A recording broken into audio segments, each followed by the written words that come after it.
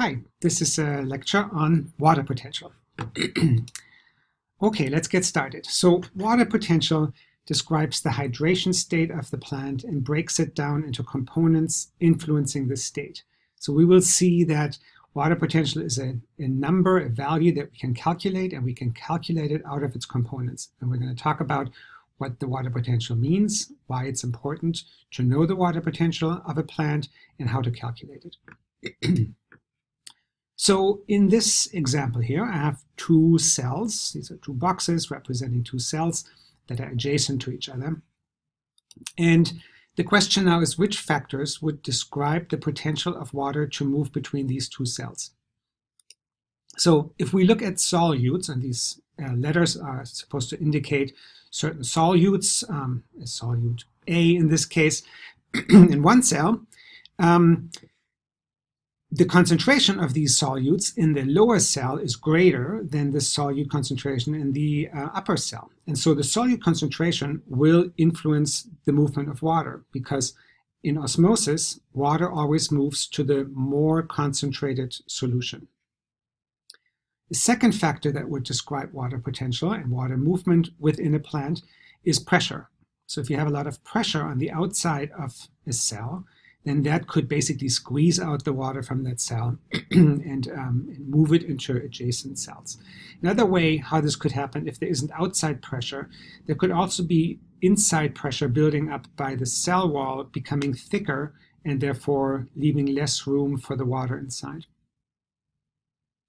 A third aspect is gravity. So this would be an aspect that's particularly important for tall plants, trees, for example, where there's a difference in the gravity potential between the crown of a tall tree and, for example, the trunk or the roots.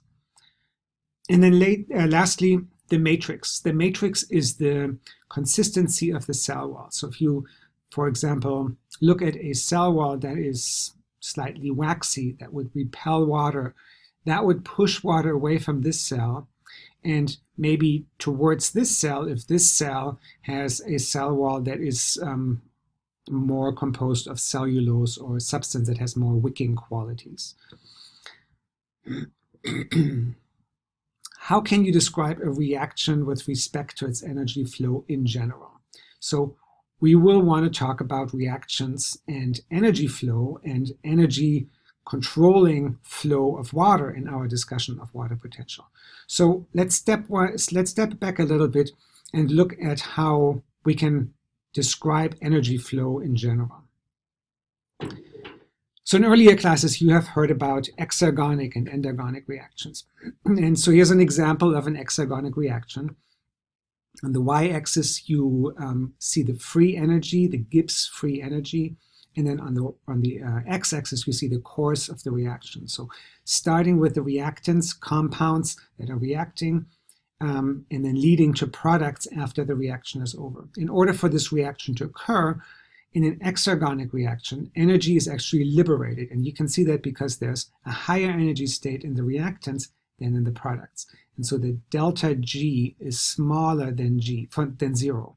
And so that means that there's a liberation of of energy in an exergonic reaction. This part here, the EA, that's the activation energy. And so that's the energy that's required for the reaction to occur, whereas at the end, the products actually contain less energy than at the beginning. An endergonic reaction is the opposite. Right, so in an endergonic reaction, you start with reactants that have a lower energy content than the products. So energy needs to be put into this reaction for it to proceed, not only with respect to the activation energy, which you also have here, but also with respect to the total Gibbs free energy change. So that's the delta G here, that is in this case greater than 0. So these thermodynamic principles are what's guiding water movement and water potential as well. So in general, we have free energy. We have the potential for performing work, and that is what you can describe with the value for delta G. So there is something that's called the chemical potential, and you can calculate the chemical potential for any chemical compound or for any chemical reaction. And what the chemical potential is the difference of potential in a given state versus a predefined standard state. And what I mean with that is that you always compare two things because there's a difference in energy that you're describing. And so the difference is a given state of a reaction of a compound at a certain state, for example, under pressure or in a vacuum or at high temperature or low temperature and so forth. And that is compared to some sort of a standard, let's say room temperature and general atmospheric pressure. And so this difference is the free energy that describes the difference between these two states of a compound. That's measured in joules per mole for the chemical potential. And you can also give that as an inherent potential for a chemical compound. So chemical compounds have different chemical potentials.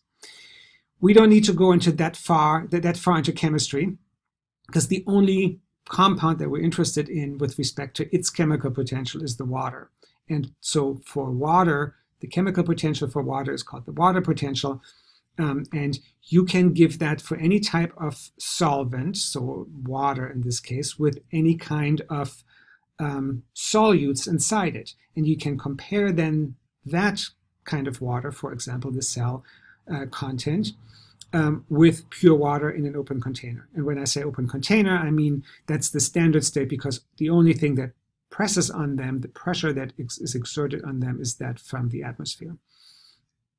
So we have pure solvent with no solutes in this comparison. And you can compare that, this standard state here, with the state of the water in a given plant cell. So water potential is measured as energy per volume cubic meters, which is equivalent to pressure units. So joule per cubic meter is also known as megapascal, and 1 megapascal is also known as 10 bars or 10 atmospheres. Those are all the same pressure state with different units is describing this state. So we will use megapascal. That is the unit that is usually used for describing a water potential in a plant. The equation for the water potential in a plant is put together out of sub portions of this equation. So we have the water potential here, we have the solute potential, we have the pressure potential, and the gravity potential.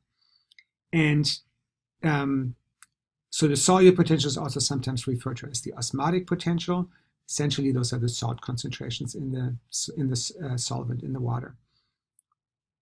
Oftentimes, gravity is ignored. In fact, matrix potential, which some people will even add here as a plus psi m, is almost always ignored because it's very, very small compared to the other parts of the water potential. Gravity is often ignored, especially when you're thinking about a small plant as opposed to a tall tree. So if you ignore the gravity aspect of it, then this becomes just the water potential equals the solute potential plus the pressure potential. So let's specifically look at these two components of the water potential equation. The water potential describes the likelihood of water to move from place A to place B, and that could be either into the plant or out of the plant. For example, in a drought or in salty concentrations and salty conditions, there could be water lost from the plant to the surrounding. And so the movement of water is always from a less negative to a more negative potential. It always moves towards the negative. And when I say here from a less to a more negative potential, you will see that almost always the values that we calculate for situations that we want to compare place A to place B are negative. And so therefore, it's important to think about this, that it goes to the negative, and so therefore it usually goes to the more negative rather than from actual positive to a negative value, which is possible. But in most cases, you will see that you will calculate negative values for both places, and then what this means is that it moves from the less negative to the more negative. Okay, so let's look at the solute potential, and let's start by thinking about how two liquids with different salt concentrations differ in their properties. So if you think about that, two different solutions, you have two different solutions, one is saltier than the other. Well, the saltier one will attract water by osmosis. And the reason for why you know that is that if you put those two in a beaker and you put a membrane, a semi-permeable membrane in between, and you just wait for a reaction to occur, an osmotic reaction to occur, water will move from the less salty to the more salty compartment. So that's something that we sort of know from experience already. And the other thing that we also really already know from experience is that the melting point and the boiling point of a solution changes when there's salt inside. So the ocean or the Puget Sound will not freeze as readily as pure water because it's salty. And so it has to be colder than 0 degrees Celsius for that kind of water to freeze. And those that bit of information can be used to calculate the concentration of the solutes in an unknown solution. So I'll tell you about how to do that in just a second. Let's just think a little bit more about the solute potential, or the osmotic potential as it's sometimes called. So I said that salty solutions attract water, so maybe this is easy to remember if you think salt causes thirst. And the contribution that the dissolved solutes have is to this movement of water. Solutes will always decrease the free energy of water, so the contribution is always negative unless it's 0. Okay, so how can we measure the osmotic potential? Well, you can use something that's called a cryoscopic osmometer. And the cryoscopic osmometer, I'll show you a picture of that in a second, uses the following information basically as its standard. So a solution with 1 mole of solutes in 1 liter of water lowers the freezing point by 1.9 degrees Celsius. So seawater, for example, contains just about 1 mole of all dissolved ions, so that's not just the sodium chloride, but all dissolved ions in its water, and is about 1 mole. That's about 1 mole. And if you measure the freezing point in seawater, you see that that is minus 1.9 degrees Celsius rather than 0. That's at the R there as well. Okay, so here's a cryoscopic osmometer. They come in different shapes and forms. Here's an example of how a cryoscopic osmometer could look. So it almost looks like a microscope, but it has a stage that can be controlled in its temperature. It has these little depressions in there, and these are the little depressions in there into which you can pipette a solution with an unknown solute concentration. And then you lower the temperature of the stage very slowly and very carefully while you look through the microscope to see whether or not the sample is liquid, just starting to produce the first ice crystals, or is frozen. And at the point where the change occurs from liquid to frozen, that's where you look at the temperature and where you record from the thermometer what the difference in temperature is.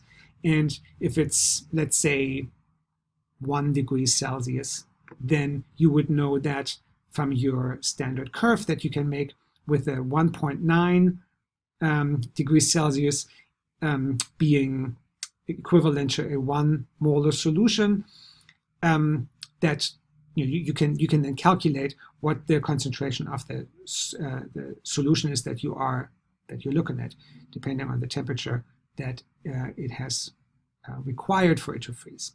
So that's a cryoscopic osmometer. These days they're a lot fancier, and these values are calculated automatically, but this is the principle by which they work.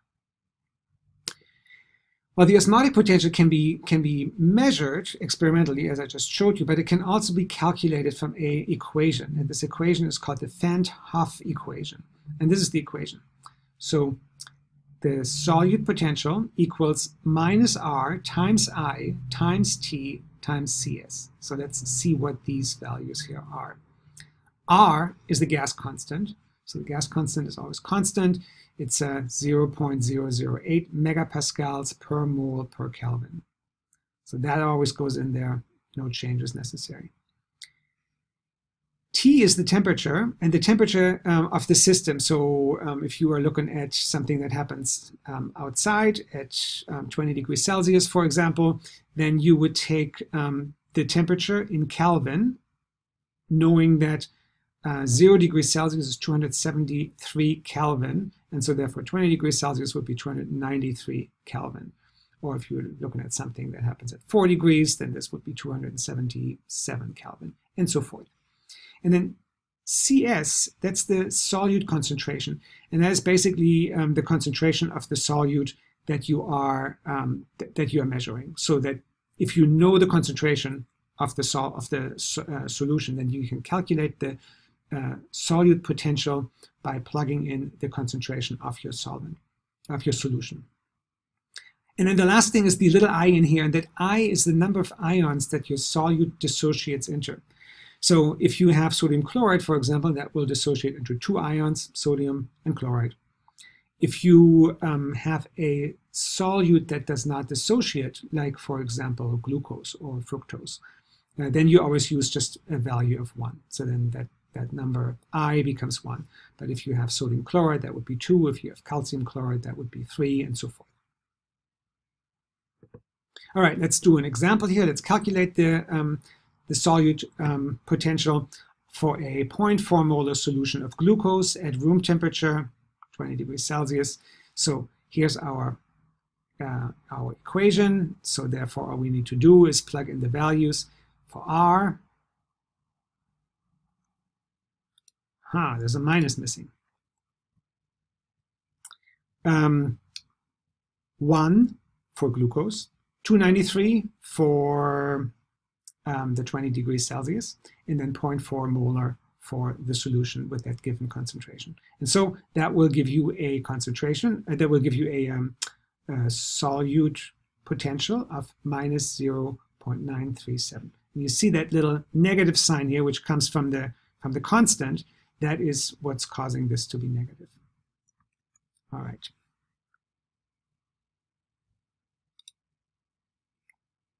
Okay, so why don't you take a minute and calculate on your own the solute potential for a 0.1 molar solution of sodium chloride at 20 degrees Celsius. So just stop this recording for a little second, write this out for yourself, just make sure that you understand how this works.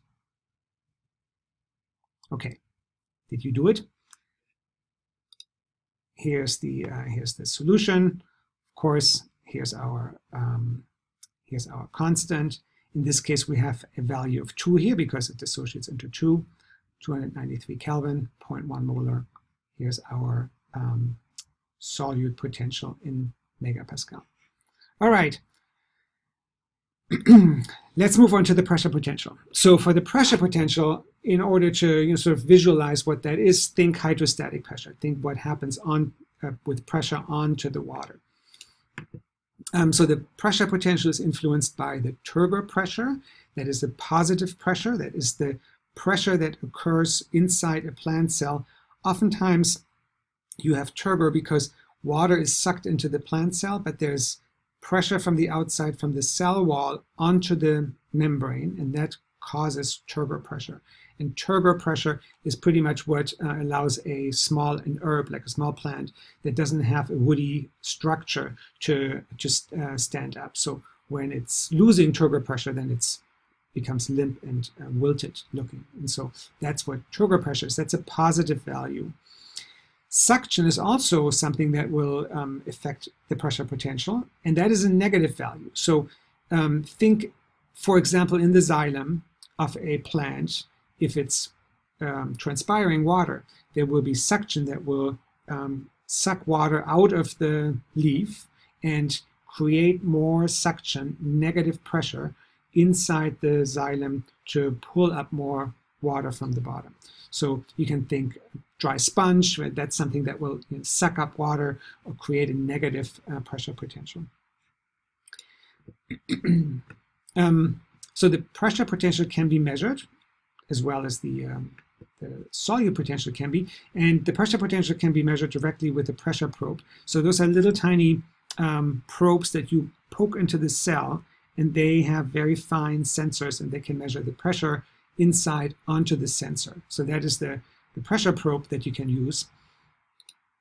You can also indirectly measure the pressure potential by using something that's called the Scholander bomb. And the Scholander bomb measures the entire water potential. So if you're just interested in the water potential, then you just use the Scholander bomb values directly. But if you wanted to know the components, and you can measure the solute potential, and you can measure the water potential, then you can plug those into the equation and calculate the pressure potential, if that is something that you're interested in. So what's the Scholander bomb? Well, the Scholander bomb is a device that is very frequently used in ecophysiology.